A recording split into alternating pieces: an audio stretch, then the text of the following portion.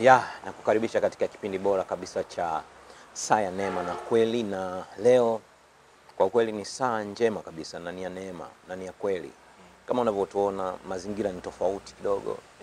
Tumekaa kwenye hewa kabisa, tunapumzika hivi, lakini tunazungumza na wewe.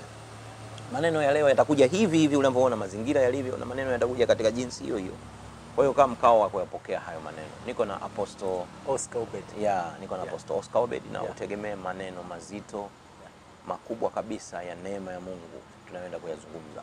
Leo tunakuja kivingine, kama ulivyoona tumesema tumekuja kivingine. Kwamba tunataka tuanze kujifunza namna mambo yalivyoandikwa. Tumekuwa tunasoma, tukijifunza mambo, tunasoma kistari hichi na kistari hichi. Ila tukasema hebu tuende katika mtindo wa kujifunza kwa namna nyingine kidogo. Kuanzia kwenye hii series ambazo tunaanza leo mpaka huko mbele tutakapokuwa tumehitimu, tumemaliza hichi, tutakuwa tunajifunza sasa kitabu kwa kitabu. Yaani katika maana kwamba tunajifunza kitabu fulani, chapter moja mpaka nyingine.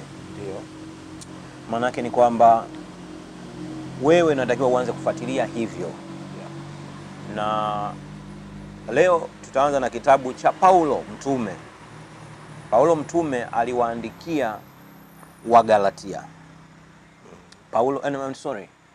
Warumi.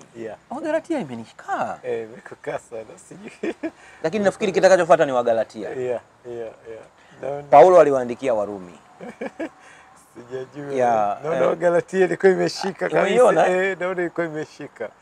Plani ilikuwa labda tutembee tu hata kwenye Wagalatia kama haitakuwa na shida. Nafikiri tuende kwa Wagalatia kwa sababu roho haiwezekani roho nikamata anipeleke. Twende tutaanza na Wagalatia kwa sababu sio sisi. Roho wamesema Wagalatia, tutafanyaje sasa? Tuanzie huko. Tuanzie huko kwa Wagalatia. Wagalatia waliandikiwa barua. Kwanza tupate story fupi kidogo tu kwamba ilikuwaje Paulo akaandika barua kwa Wagalatia. Wengi wakisoma kitabu lazima ujue asili yake ilikuwa ni nini. Ukumbuke kwamba Paulo alitumwa kwa mataifa kwenda kuzungumza nao habari za Injili. Na alifanya kazi kubwa, akatembea, akaenda huko, akazungumza na watu wanaitwa Wagalatia. Wakawaeleza maneno ya uzima, wakayapokea na wakafurahi sana. Walifurahia mno. Baada ya hapo Paulo alikaondoka. Akarudi huko alipokuwa. Lakini wakiwa huko akapata taarifa ambazo hazikumfurahisha. Kwamba Wagalatia kuna watu wengine wameenda wamewaambia maneno mengine. Wamewaambia maneno mengine. Kwa hiyo sasa Paulo anaamua kuchukua hatua ya kupinga vile vitu ambavyo wale Wagalatia wameambiwa.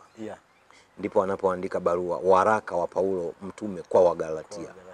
Ndio anaanza kusoma. Tuanze kusoma moja moja Apostle. Asante. Mimi sasa sijui, nafikiri translation kidogo inaweza ikawa tofauti, au nitembee tu kwenye hiyo, au tuisome kuna maneno fulani, au nitumie tu ya kwako. Basi ambayo wameizoea.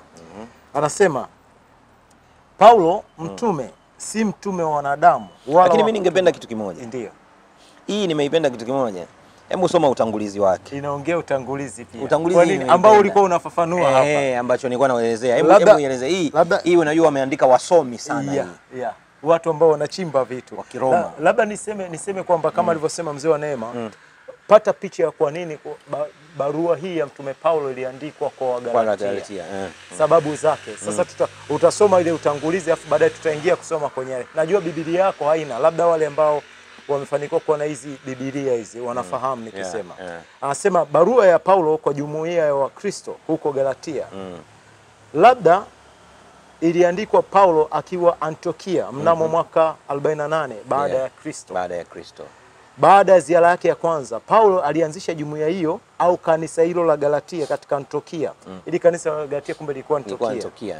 Eneo ambalo lilikuwa mojawapo ya mikoa iliyokuwa chini ya utawala wa Roma. Sehemu hiyo sasa ni nchi ya Uturuki. Kumbe hapa Uturuki. Ni hapa Uturuki. Unajua wengi wao waelewi ukisikia Wagalatia. Yaani Turkey. Yaani unasema bwana kitu unaloga bwana kimetoka Uturuki. Mambo ya Uturuki haya bwana. Ndio Wagalatia. Wagalatia. Anaendelea sema Jambo muhimu katika barua hii ni masuala kadhaa wa kadha yaliyotokana na mkutano wa mitume kule Yerusalemu mwaka 48 baada ya Kristo. Nakumbuka huo mkutano, lakini umeandikwa kwenye matendo 15. Matendo ya Mitume 15. Yes. Baada ya huo mkutano ndio Paulo anaandika hiyo barua. Anaandika hii barua. Anawapelekea Wagalatia. Na ukumbuke kwenye ule mkutano walikuwa wanazozana hicho.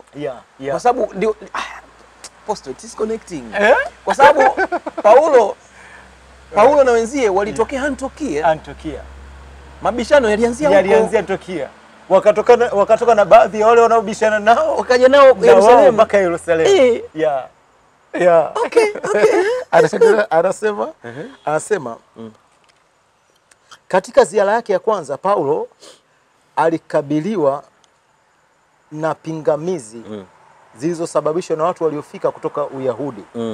Hawa walifundisha kwamba watu wasio Wayahudi waliotaka kuwa Wakristo sharti kwanza wawe Wayahudi. Mbona? Yaani lazima wawe Wayahudi. Hapa anasema aghalabu watairiwe ndipo waweze kuwa watu wa Kristo. Yaani aghalabu maana yake kwa uchache. Aghalabu kidogo Kwa uchache aghalabu kidogo watairiwe ili waweze kuwa wa Kristo. Hilo lilikuwa tatizo la kimsingi katika lile kanisa changa la awali. Barua hii kwa Wakristo wa Galatia inaonyesha zaidi tena kwa maneno mazito msimamo wake Paulo kuhusu tatizo hilo. Shabaha yake ni kuwaondoa hao Wakristo waliopotoshwa na mafundisho ya wapinzani wake wairudie imani safi ya kweli. Basi kwanza Paulo anajitetea dhidi ya hao walimu wa uongo wa kuonyesha kwamba wito wake wa kuwa mtume hakuupata kutoka kwa binadamu bali kutoka kwa Mungu. Na kwamba alitumwa kwenda kuwahubiria hasa wasio Wayahudi. Alitumwa hasa kuwahubiri wasio Wayahudi. Kwa hiyo watakiwa wawe Wayahudi. Wasio Wayahudi. Anaendelea anasema, kisha anaeleza wasiwasi hoja yake kwamba watu hufanywa kuwa waadilifu au wenye haki mbele ya Mungu sio kwa kutii sheria. Sio kwa kutii sheria. Bali kwa kumtegemea au kumwamini Mungu. Kristo aliwaondoa watu katika utumwa wa sheria. Na hivyo uhuru aliowapa usitumiwe tena vibaya. Uhuru huo utaleta mafanikio ambayo ni matunda ya Roho Mtakatifu. Hiyo ilikuwa ni dibaji au utangulizi wa Wagalatia. Wa Wagalatia. Sasa tunaweza tukasoma Wagalatia. Anaendelea Paulo, barua sasa ya Paulo kwa Wagalatia. Asema Paulo mtume, si mtume wa wanadamu wala wa kutumwa na mwanadamu, bali wa Yesu Kristo na Mungu Baba aliyemfufua kutoka kwa wafu. Na ndugu wote walio pamoja nami kwa makanisa ya Galatia, neema na iwe kwenu na amani zitokazo kwa Mungu Baba na kwa Bwana wetu Yesu Kristo, ambaye alijitoa nafsi yake kwa ajili ya dhambi zetu, ili atuokoe na dunia hii mbovu iliyopo sasa, kama alivyopenda Mungu Baba yetu. Utukufu una yeye milele na milele. Amina. Na staajabu, anaanza Paulo, na staajabu kwa kuwa mnamwacha upesi hivi yeye aliyewaita katika neema ya Kristo na kugeukia injili ya namna nyingine. Wala si nyingine, lakini wapo watu watabishao na kutaka kuigeuza injili ya Kristo. Mstari wangapi huo? Hiyo mstari wa 7. Which is not another. Unasikia? Anasema na staajabu. Paulo anawaandikia Wagalatia, anasema na staajabu mnageukia injili ya namna nyingine. Yaani maana yake nini? Huko kwenye dibaji tumesoma kwamba alikuwa anapingana na walimu wa uongo. Walimu ambao wao walileta injili ya namna nyingine. Ndio. Wakisema kwamba mtu hawezi kuwa Mkristo, yani hawezi kumwamini Kristo mpaka awe Myahudi. Hiyo yeye aliita ni injili nyingine. Yaani kwa namna nyingine akizungumza kwamba amezungumza kwamba wanaleta injili ya namna nyingine ambayo katika namna kwamba mtu huyu ili amwamini Kristo lazima afuate Torati ya Musa. Aghalabu kutairiwa. Yaani japo kidogo atairiwe. Sasa Paulo analalamika hapo, anasema kwamba mnaifuata injili ya namna nyingine. Ndio. Lakini hapa anasema mstari wa 7, ndio maana sasa hapo nimekuingilia. Anasema which is not another. Wala si nyingine. Lakini wapo. Yaani ana maana gani? Anasema wala si nyingine. Yaani maana yake hiyo injili wao jamaa walipokuja kuiongea ni ile ile. Ndio. Ile ile. Ndio. Lakini ni nyingine. Lakini sio nyingine. Okay. Si unaona ni cycle. Cycle fulani. Ni cycle fulani nasema ni nyingine lakini sio nyingine. Ni nyingine lakini sio nyingine. Yaani maana yake ukisikiliza maana yake anachosema ukisikiliza ni ile ile. Ni kama sio nyingine. Ni sio nyingine kwa sababu inamtaja Yesu. Inamtaja Kristo. Yote inasema uwe Mkristo. Yote inasema iwe Mkristo. Yote inasema uwe Mkristo. Lakini wengine anasema ili uwe Mkristo lazima uwe Myahudi kwanza. Sio nyingine kwa sababu inazungumza habari ya kuwa Mkristo. Lakini ni nyingine tu pale inaposema lazima utairiwe kwanza. Ndio uwe. Ndio Paulo anasema uwe Myahudi kwanza. Anasema hiyo nimependa, anasema uwe Myahudi. Anasema which is not another but there is some that troubled you and would prevent the gospel of Christ. Sio nyingine lakini kuna wengine wanaizuia injili ya Kristo. Endelea. Nimependa uvoelezea. Anasema mstari wa 8. Lakini japokuwa sisi au malaika wa mbinguni atawahubiri ninyi injili yoyote isipokuwa hiyo tuliyowahubiri na alaaniwe. You see the point? Kuna siku fulani tuliwahi kuzungumza hichi kitu apostle. Ndio. Nasema kwamba Paulo mpaka anazungumza hii anasema lakini ijapokuwa sisi au mtu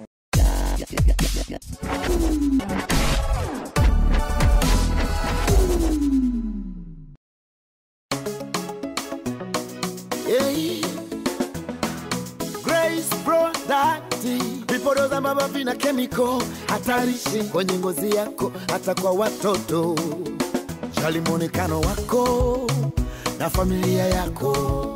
Tunapatikana kote nchi nzima kwenye maduka yote ya vipodozi na pharmacy. Grace my baby Katina, mafuta ya watoto, Grace avocado kwa nywele lika zote, Grace hebo shampoo tumie zoa, Grace gari tunayo, honey lotion tunayo, Grace zoa lotion, Grace zoa so jipatie bidhaa bora kutoka Grace product.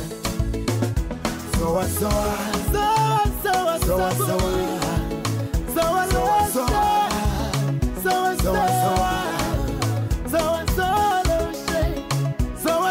sabuni. Hello, mimi naitwa Linux Sunday Jada the VOA. Kwa kujali ngozi yangu na kuipenda, natumia bidhaa kutoka Grace product. Na kwa kuwa pia naipenda familia yangu na nyinyi rafiki zangu, kwa hiyo nawahusia tumieni bidhaa bora kabisa kutoka Grace product. Zoa ndio habari ya mjini.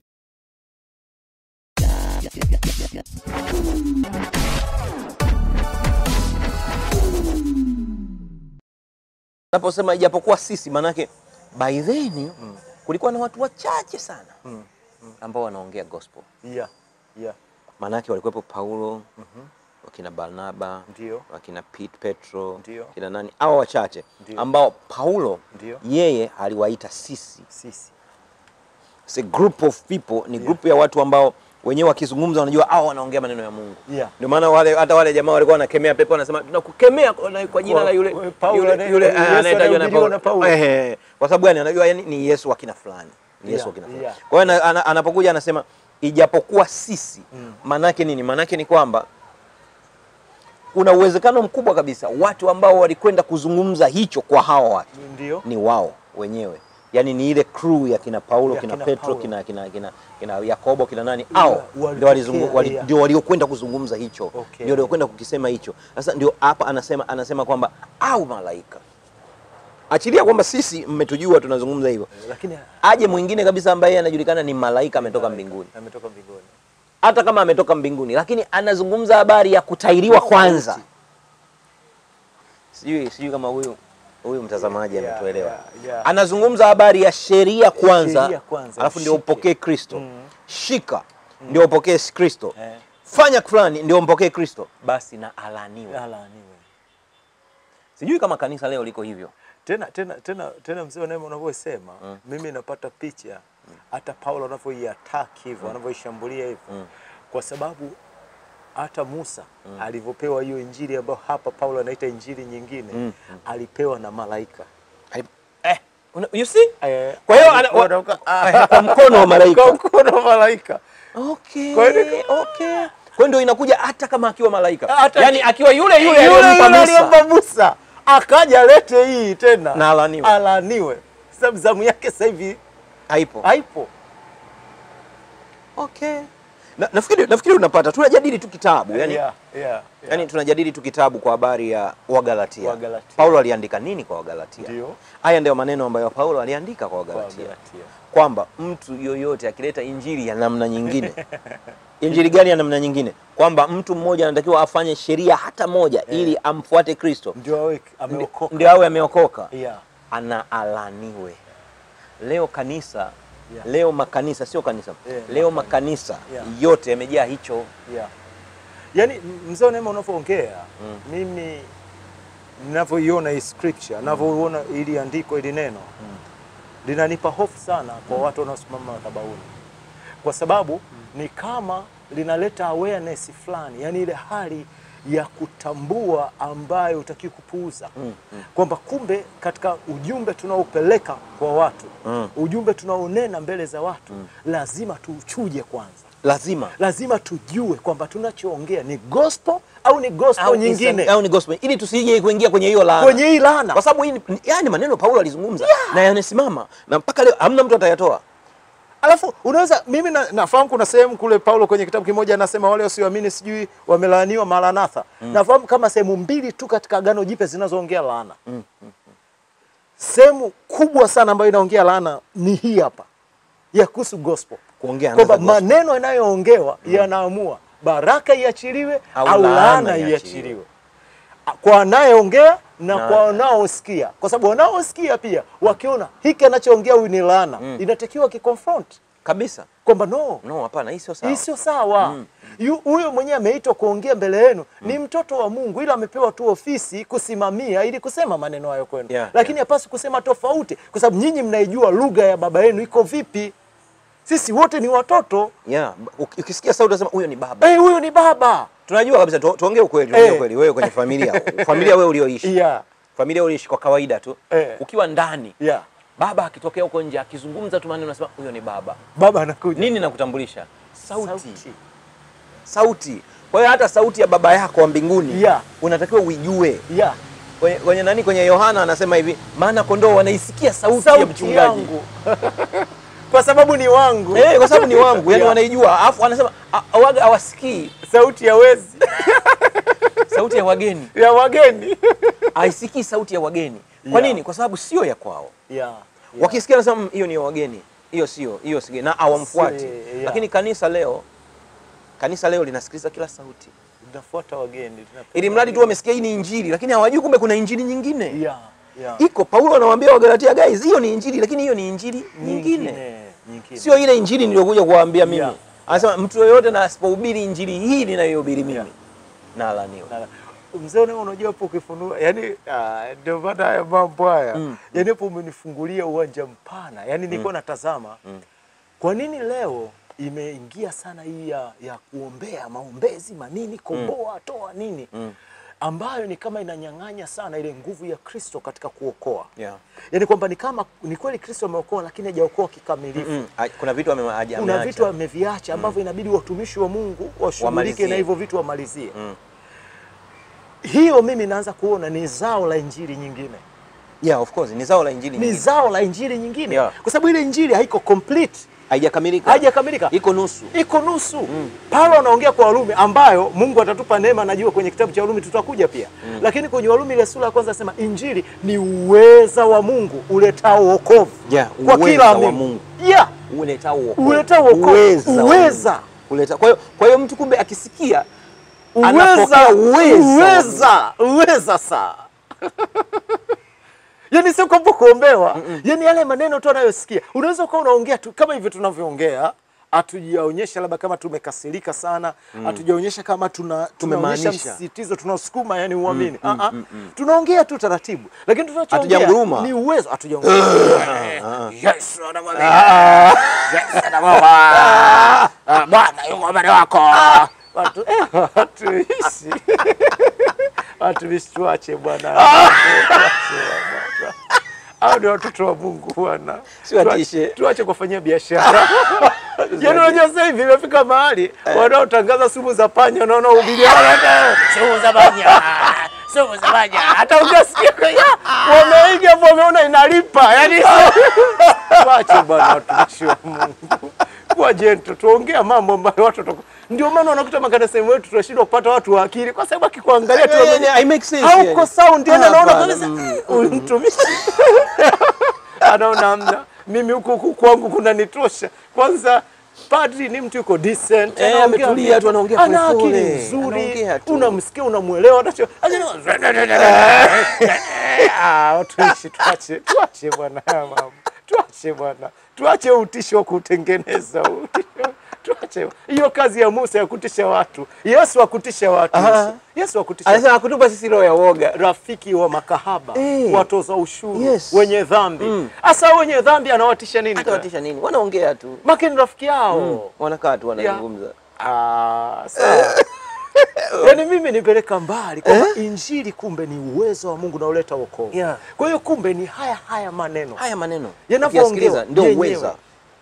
Kama vile tulikuwa tunaongea hapa muda mfupi sana. Yaani kuhusu ushuhuda yule mama ambaye amepona kansa, yule ambaye yuko kanisani. Yaani tulikuwa tunaongea hapa muda mfupi. Kwamba yule mama amekuja, mlienda kumuona hospitali, amepasuliwa kwa sababu ya ile kansa. Hali ni mbaya, ni tete. Lakini kwa maneno mlioanza kuongea naye, yule mama kainuka. Leo yuko kanisani. Mtu huwezi kuamini kama ni huyu ambaye alikuwa na kansa. Kabisa. Unaweza kujaribu hata kusingizia kwamba tulikosea, ilikuwa kansa, ilikuwa kitu kingine. Kwa nini? Kwa sababu ya vile ilivyosikika. Lakini sasa maana ya injili ni uwezo wa Mungu unaoleta wokovu ndio inatokea hapo. Sasa Paulo kwa nini anakuwa mkali? Utashangaa kwa nini tumekaa sana hapa kuongea haya. Kwa sababu hapa ndio shaka lilipoingia ndani ya kanisa. Injili ikipotezwa, kanisa limepotezwa. Kabisa. Ukitaka kuipoteza kanisa, ipoteze injili. Unajua kuna mahala aposto hapo ulipozungumza, kuna mahala kwa nani? Twende hapa. Sema Timotheo. Ndio? Timotheo. Nafikiri Timotheo wa pili wa pili nafikiri. Wa Timotheo wa pili. Ndio. Sikiza hichi. Sikiza hichi. Umesema injili ni uwezo wa Mungu. Ni uwezo wa Mungu, yes. Uletao nini? Wokovu. Maana yake ni kwamba ukisikia tu haya maneno, unapata wokovu. Wokovu sana. Sikiliza hichi anachosema. Ni Paulo huyu aliandika wa Wagalatia. Anamwandikia Timotheo. Ndio. Barua yake ya pili kwa Timotheo. Anasema hivi. Nianze kuanzia juu huko ili ije vizuri. Basi mstari wa 8, Timotheo wa pili 1 mstari wa 8. Basi usionee haya ushuhuda wa Bwana wetu. Wala usinionee haya mimi mfungwa wake. Bali uvumilie mabaya pamoja nami kwa ajili ya injili. Unasikia? Kwa kadiri ya nguvu ya Mungu. Kwa ajili ya injili. Kwa kadiri ya nguvu ya Mungu. Mstari wa 9, ambaye alituokoa akatuita kwa mwito mtakatifu, si kwa kadiri ya matendo yetu sisi, bali kwa kadiri ya makusudi yake yeye ya neema yake. Neema hiyo tulipewa katika Kristo Yesu tangu milele.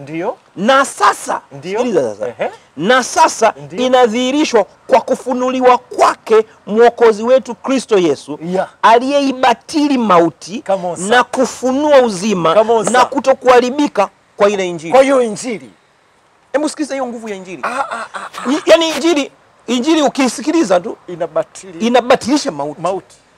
Inafunua uzima. Kayaba. Ni uwezo wa Mungu uletao wokovu. Sasa yani mambo ya ukombozi mengine yanatokea wapi? Kwa sababu ukienda from the beginning, Yesu mwenyewe anasema Roho Bwana yu juu yangu. Kwa sababu Bwana amenipaka mafuta kuwahubiri maskini habari njema. Kuwatangazia wafungwa kufunguliwa. Sio kuwaombea wafungwa wafunguliwe. Walishafunguliwa. Maana yake ni kwamba kumbe wewe wakati unawatangazia ukuambia kitu kamili. Yes sir. Uliwaambia kitu nusu. Ungewaambia kamili wangekuwa huru. Ukuambia kitu kamili, uliwaambia nusu. Come on, ndio Paulo anasema this another gospel. Hiyo ni injili nyingine. Ninapenda, unajua kati unaongea, nikawa naipenda sana. Yaani hata ninavyosema ni uwezo wa Mungu uleta wokovu kwa kila amini. Injili ni uweza. Tunaposema ni uwezo wa Mungu, usifungwe tu kwenye dhambi. Unajua kuna wengine wanakuwa na limitation tu ya dhambi. Kwamba unajua injili inatuokoa tu kwenye dhambi. No.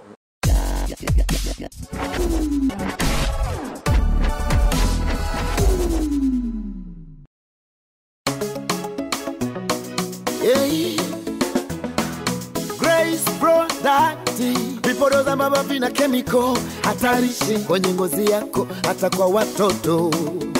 Jali muonekano wako na familia yako. Tunapatikana kote nchi nzima, kwenye maduka yote ya vipodozi na pharmacy.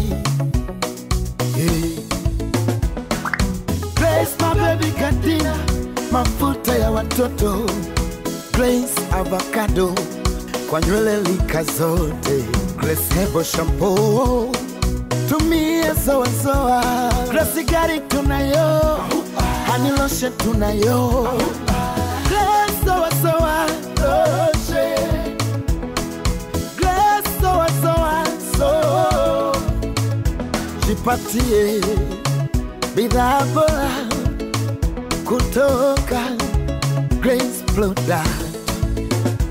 Zoa zoa, zoa zoa, zoa zoa, zoa zoa, zoa zoa, zoa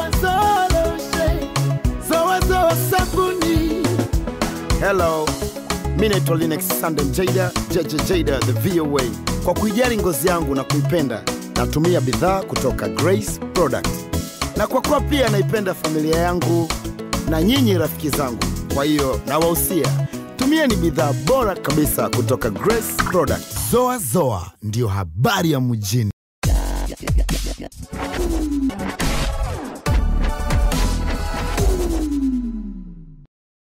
Mungu alivyo amekusudia kukuokoa kwenye kila eneo la maisha yako.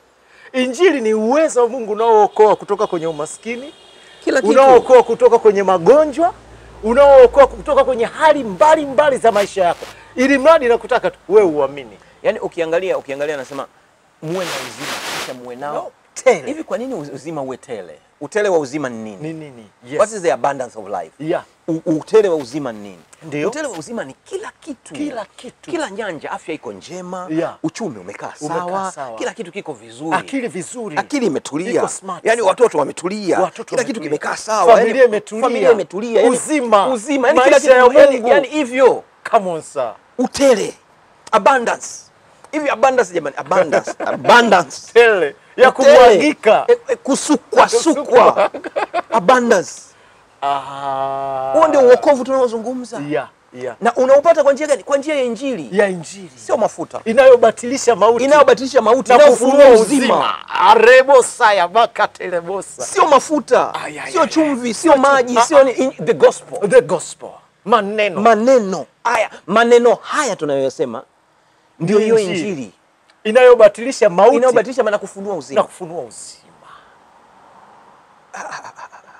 Wewe unaisikia hayo maneno, umetakasika kabisa, umekuwa mpya hata kabla hujaomba toba kabisa. Sisi tuna hakika na tuko lazi kusimama mbele za Mungu kabisa, kusema huyu hapa sisi tulimwambia ametakasika. Kwa sababu alisikia maneno, nyinyi mmekuwa safi. Mmekwisha kuwa safi kwa sababu yani ya maneno niliyowaambia. Sio kwa sababu tumewafanyia ukombozi.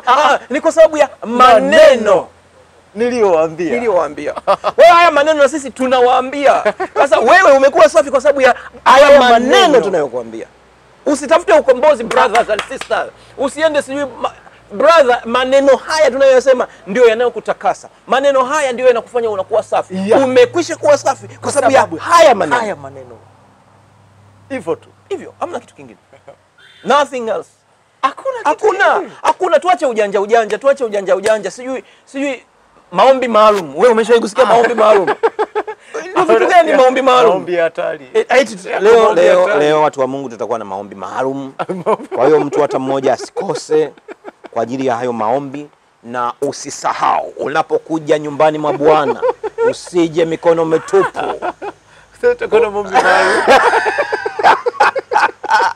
Jamani, huu upigaji mpaka lini? Sasa ndio unajua umesema maombi maalum. Ziko nyanja nyingi za maombi humo ndani. Nasikia maombi maalum, Another gospel. Maombi ya hatari, utasikia maombi mazito, Maombi ya vita, maombi ya vita, maombi ya ukombozi, maombi ya ukombozi wa familia. Familia ipi? Yesu kwani alikomboa nini na nini jamani? Leo tunaanza kukomboa na familia. Familia gani unaikomboa? Eti. Kwa sababu Yesu ndio kaka mkubwa. Eti, si unakomboa ipi? Waza. Alafu unajua tunafanya kitu ambacho ni mzaa na dhihaka. Kwa sababu unapozungumza habari za kuikomboa familia ya Mungu ni kama unamkomboa Yesu. Ndio. Sababu we are oneness. We are one in him. Wanasema katika yeye, katika Kristo tunapata ukamilifu wote wa Mungu katika mwili. Katika mwili, kwa jinsi ya mwili. Kwa jinsi ya mwili sisi ni Mungu. Ni Mungu. Hapa duniani. Katika mwili huu. Katika mwili huu ni Mungu. Unamfanyia ukombozi gani Mungu? Wewe kama kweli ni Mungu unafanyiwa ukombozi gani? Upi? Kwa sababu katika Kristo wewe umekamilika katika uungu wote. Wewe ni Mungu. You are God. Afu ukombozi gani unautaka mwingine? This is gospel. Unachohitaji kujua ni kwamba you are God. Come on sir. Na katika wewe kila kitu ni kipya. You are a new creature. Yeah. Yaani unaposema new creature maana wewe sio genealogy yako sio Adam. Sio Adam. Yaani sio you are new creature. Ni new creature. Yaani si creature ni kiumbe kipya. New species. New species. Avuji new species unataka ufanye ukombozi iende kwenye species gani nyingine? Nyingine ipi? Unaitoa wewe ukombozi kutokea wapi sasa? That is another gospel. Hiyo ni injili nyingine. Injili nyingine. Paulo anaikemea na yoyote atakayosema injili nyingine na alaniwe. Kwa nini? Paulo aliona damage anayoleta ndani ya kanisa. Kabisa. Na ndio inatokea leo. Yes. Utumwa umekaa ndani ya kanisa kwa sababu ya injili nyingine. Yes. Utumwa mtupu. Yaani unaangalia watoto wa Mungu wanatia huruma, yaani ni shida. Watu wanawafanyia biashara kabisa. Kipindi cha nyuma niwahi kusema saa mlokole aibiwi Kariakoo. Anaibiwa kanisani. Sababu Kariakoo anaweka hela sehemu fulani. Hawafiki. Wewe mlokole? Wewe acha kabisa aibiwi. Ila akifika kanisani kwanza anatembea na kemeana kwa jina la Yesu. Kariakoo kwa jina la Yesu. Na amefunga. Ila kanisani waga anafungua. Watu wanachukua tu. Watu wanazichukua. Anatoka ushirikiano kabisa. Utasikia jiunganishe. Na madhabahu. Yeah. Watu mpaka viatu mimi nimeona kwenye YouTube mzee Neema. Mtu mpaka kiatu chake anakuambia kiatu kijapigwa kiwi hiki. Hebu kipige kiwi uone Mungu anavyopiga kiwi maisha yako. Watu. Mungu anapiga kiwi maisha yako. You are God.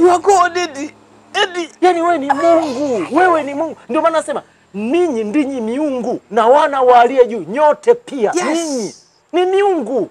Gods. Kwa kupenda kwake nani mwenyewe? Nani? Mungu. Anasema alituzaa kwa neno la kweli. Yes. Kwa nini? Ili tuwe kama limbuko la viumbe vyake. Tumezaliwa na yeye. Ndio baba. Yeye ndio baba. Yeye ndio baba yetu. Na Mungu lazima azae miungu. Mungu azae kitu kingine. Nyoka hawezi kuzaa kenge. Yes. Nyoka hawezi kuzaa kenge.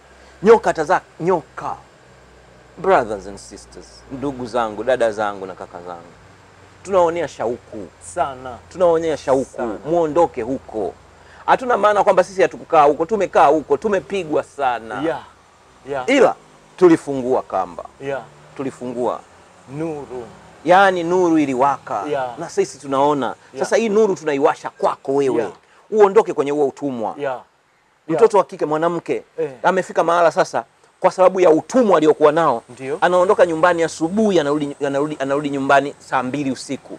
Ukimuuliza alikuwa wapi? Nilikuwa kanisani. Kwenye maombi. Mpaka kufanya shughuli zingine za mpaka shughuli zingine tena hakuna tena. Maombi gani hayo? Kwa duni, yani duni mpaka maombi gani sasa hiyo ya hivyo? Yes sir. Hapana. Mwingine anaondoka Jumamosi asubuhi. Anarudi Jumapili usiku. Alikuwa kanisani. Jamani, neno linasema ana asiyefanya kazi na asile. Wewe unafanya kazi saa ngapi? Alafu pia hilo neno kama wewe ni mtoto linasema waheshimu baba yako na mama yako. Yeah. Yaani uwezi ukawa unashinda tu kanisani afu nyumbani umewachia wazee wahangaike na vitu vya nyumbani. Eti we mama inasema asiye wajali watu wa nyumbani mwake ni mbaya kuliko asiamini. Eti Umeiacha nyumba yako, umemwacha mumeo. Umemwacha mumeo. Eti anaenda kumjali mchungaji kule. Afu wanawake. Asiyewajali watu wa nyumbani mwake. Yaani wanawake wa namna hiyo wananikera saa.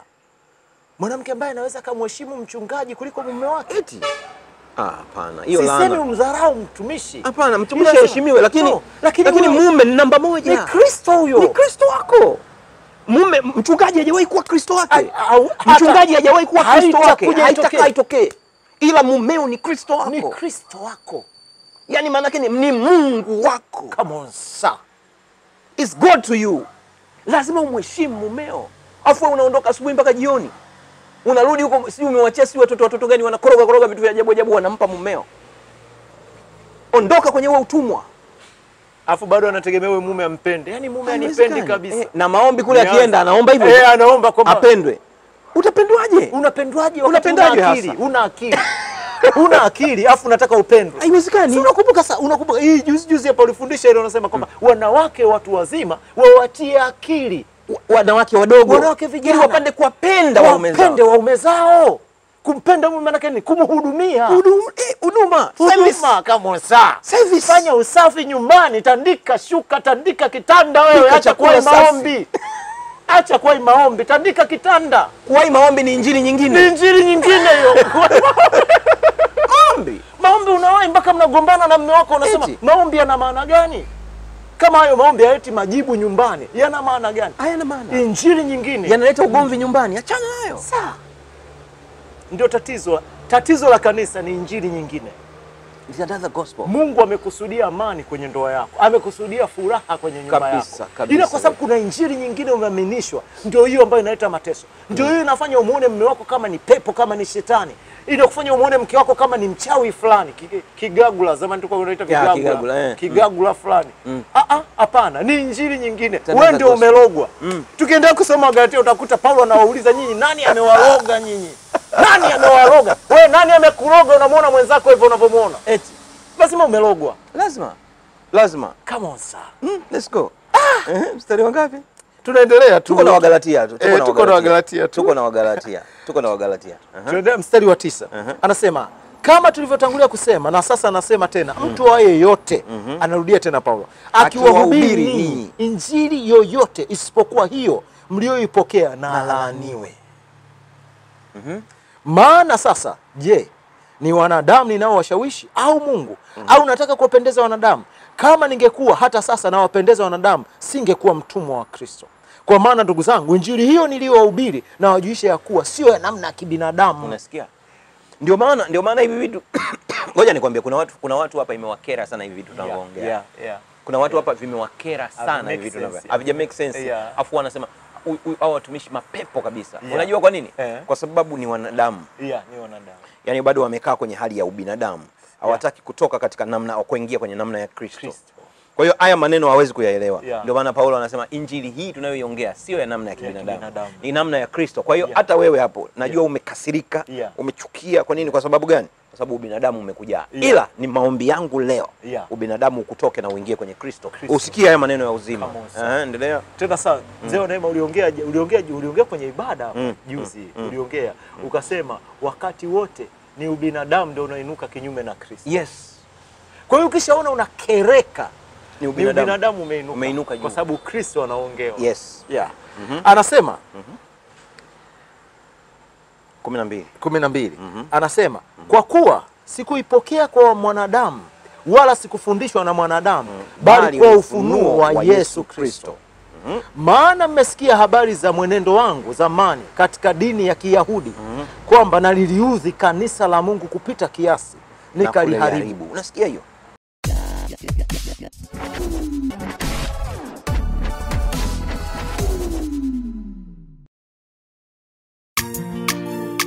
Naitwa Nandi, aka the African Princess. Kwa muda mrefu sana nimekuwa nikipokea maswali mengi toka kwa watu mbalimbali kupitia mitandao yangu ya kijamii.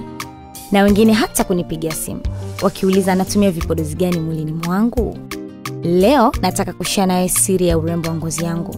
Mimi natumia Nandi Beauty Soap wakati wa kuoga, na kujipaka mafuta ya Nandi Beauty Gel mwili mzima kuifanya ngozi yangu iwe na mvuto muda wote. Bidhaa hizi kutoka Grace Product hazina hata chembe ya kemikali. Ni nzuri sana kwa afya ya ngozi yako. Nandi Beauty Soap na Nandi Beauty Gel zipo kwenye familia ya Zoa Zoa. Zoa Zoa is the way to go.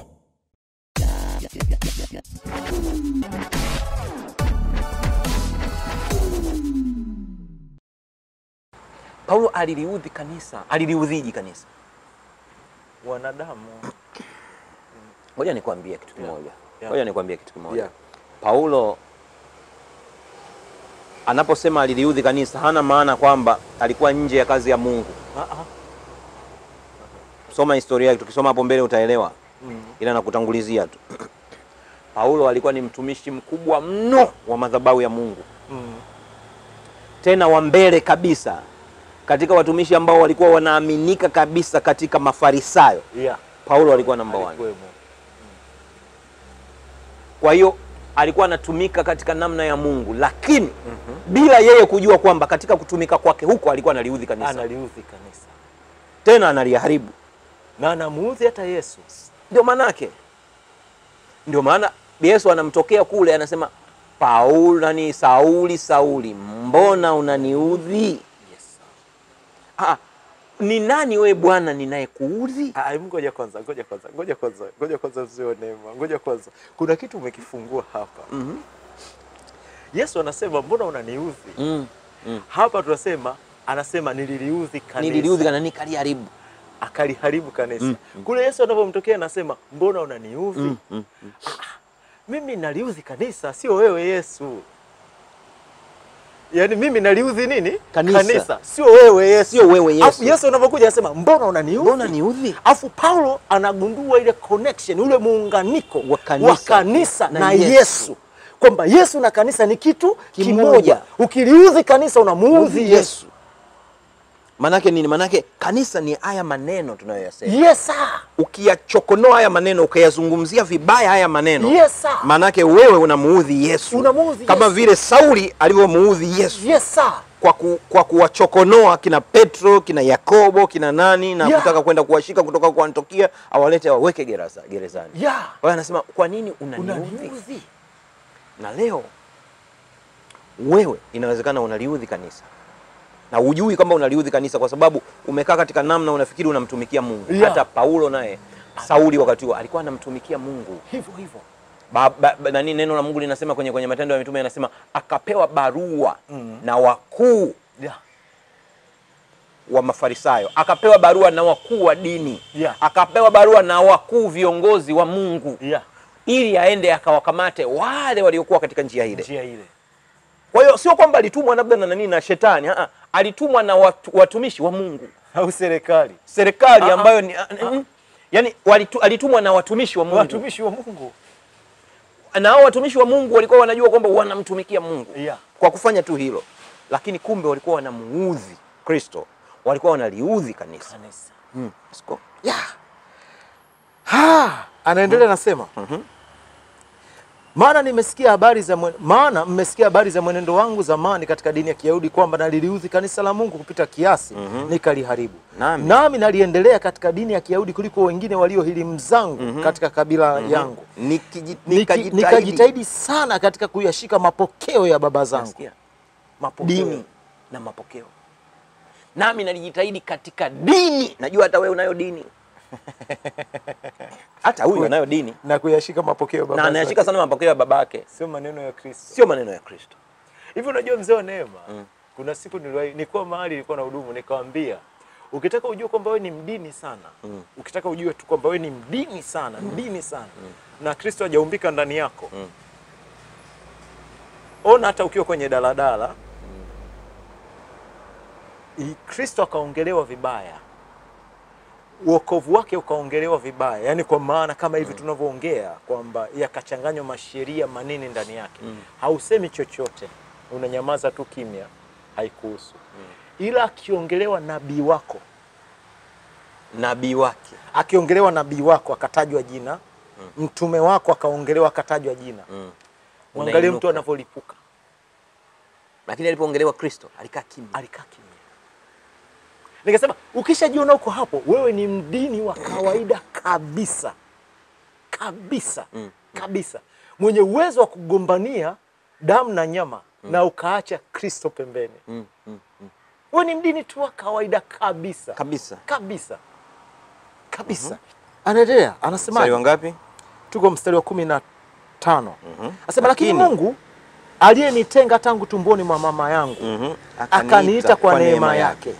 Alipoona vema kumdhihirisha mwanae ndani yangu ili niwahubiri mataifa habari zake. Mataifa sio Wayahudi. Sio Wayahudi. Niwahubiri mataifa habari zake. Mara sikufanya shauri na watu wenye mwili na damu. Anazungumza kina nani hapa? Wayahudi hao. Wayahudi. Hakwenda kwa kina Petro wala kwa kina nani. Wala sikufanya shauri mwili na damu. Hakutaka kuuliza. Anasema wala sikupanda kwenda Yerusalemu kwa hao walio mitume kabla yangu. Kina Petro. Bali nalikwenda zangu Arabuni, kisha nikashuka tena Dameski. Kisha baada ya miaka 13 nalipanda kwenda Yerusalemu ili nionane na Kefa au Petro. Nikakaa kwake siku 15, lakini sikumwona mtume mwingine ila Yakobo ndugu yake na Bwana. Na hayo niliyoandikia, angalieni mbele za Mungu sisemi uongo. Baadaye nalikwenda pande za Sham na Kilikia, lakini sikujulikana uso wangu na makanisa ya Uyahudi yaliyokuwa katika Kristo. Ila wamesikia tu ya kwamba huyu aliyetuudhi hapo kwanza sasa anaihubiri imani ile aliyoiharibu zamani, wakamtukuza Mungu kwa ajili yangu. Hiyo ni Wagalatia 1. Wagalatia 1 sasa. Hiyo ni Wagalatia 1. Inazungumza Paulo ambaye hapo mwanzo alikuwa Sauli. Anaelezea jinsi alivyokuwa ameshika dini na mapokeo ya baba yake. Lakini baadaye alikuja kugundua kwamba kwa kushika dini na mapokeo ya baba alikuwa analiudhi kanisa. Na hata wewe najua umeshika sana dini. Dini umeishika. Yaani tofauti na ile dini ambayo ilikuwa imeshikwa na Paulo. Kwa sababu na yenyewe ilikuwa ya Mungu. Hata hiyo ulionayo nayo ni ya Mungu. Ila sio ya Kristo. Kamosa. Sio kama umenisikia vizuri. Ni ya Mungu ila sio ya Kristo. Ni ya Mungu lakini sio ya Kristo. Kristo na Mungu ni vitu viwili tofauti. Huyu pasa mtumishi huyu anakufuru, sija kufuru. Sauli alikuwa anamtumikia Mungu. Mungu kabisa wa Wayahudi. Mungu wa Wayahudi kabisa ambaye aliua, alifanya nini kwa ajili ya Wayahudi. Ila sio Kristo. Sio Kristo. Hakuwa mtumishi wa Kristo. Hapa sisi tunaongea habari ya utumishi wa Kristo. Kwa hiyo tunakusii wewe ambaye upo katika dini kama ile aliyokuwa nayo Sauli. Umefika wakati wa kuachana na dini. Umefika wakati wa kuanza kumsikiliza Kristo kama vile Sauli alivyomsikiliza Kristo. Akasema, "Ni nani wewe Bwana ninayekuudhi?" Na wewe leo ni wakati wa kusema kwamba ni nani wewe Bwana ninayekuudhi. Usimuudhi Bwana. Usimuudhi Bwana. Ni wakati wa wewe kuchukua hatua kabisa, kuanza kusikiliza maneno ya Bwana. Kusikiliza kabisa Bwana anasema nini katika barua hii ya Wagalatia. Iliyotoka kwa Mtume Paulo ambaye hapo mwanzo aliliudhi kanisa. Na yeye akijua kwamba analitumikia kanisa. Au anamtumikia Mungu. Apostle, tunapomaliza. Tena kwa maneno haya ambayo umesema, huenda uko pale na umesikia maneno ya mzee wa Neema anaongea na umefika mahali unasema sasa nifanyeje ndugu zangu? Yaani pale ulipo weka tu mkono wako kama ishara kwenye moyo wako. Shika tu moyo wako namna hii, weka mkono. Alafu ninaongea maneno haya, yasikilize haya. Mwanangu, umesamehewa dhambi zako. Umesamehewa dhambi zako. Uwe huru kuanzia leo.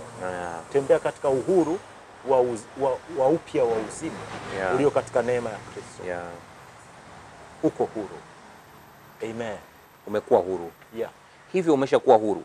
Endelea kujifunza haya maneno. Tutaendelea. Leo tulikuwa tunazungumza tu Wagalatia 1. Ndio. Tumezungumza tu Wagalatia 1. Tutakuja tena tutaendelea, tutazungumza Wagalatia 2. Tutakwenda 3 na mpaka tutakapomaliza. Yote hii tutakuwa tunazungumza maneno ya Kristo. Ndio. Mungu amewabariki sana sana kusikiliza haya maneno na kuyapokea. Tunawapenda sana. Tunawajali. Mmebarikiwa kuwa umoja wa maneno haya. Wewe na hayo maneno mmekuwa mmoja. Wewe na hayo maneno mmekuwa mmoja. Nasema Wewe na haya maneno umekuwa mmoja. Unasema ameni kwa sababu unakubaliana na mimi. Wewe na haya maneno umekuwa mmoja. Amen. Wewe na hayo maneno umekuwa mmoja. Amen. Wewe umekuwa kiumbe kipya kwa sababu ya haya maneno. Amen. Wewe umekuwa safi kwa sababu ya haya maneno uliyoyapokea. Wewe kila kitu ambacho kilikuwa kimekwama unakwenda kukipokea kwa sababu ya haya maneno. Amen. Vile vitu ambavyo ulikuwa unaona kwamba haviwezekani unakwenda kushangazwa vinakwenda kuwa kwa sababu ya haya maneno. Amen. Kuna mtu mmoja amepotezana na ndugu yake kwa muda mrefu anayempenda. Na kwa sababu ya haya maneno huyo mtu anakwenda kuwasiliana naye leo. Kuna mtu mmoja mume wake amekuwa azungumzi na yeye kwa muda mrefu. Kwa sababu ya haya maneno tu, kwa sababu umekwisha kuwa safi. Mumeo akija tu leo, wewe ni mrembo kuliko kitu kingine. Utashangaa maneno atakayokuambia na kuhakikishia kwa neno la Kristo umekwisha kuwa mzima. Kwa sababu ya haya maneno wewe una magonjwa ambayo yanakusumbua kwa muda mrefu. Kwa sababu ya haya maneno umetakaswa, umekuwa mzima. Chukua godoro lako uende. Umekuwa mzima. Chukua godoro lako uende. Tunawapenda sana. Katika jina la Yesu Kristo. Amen. Bye.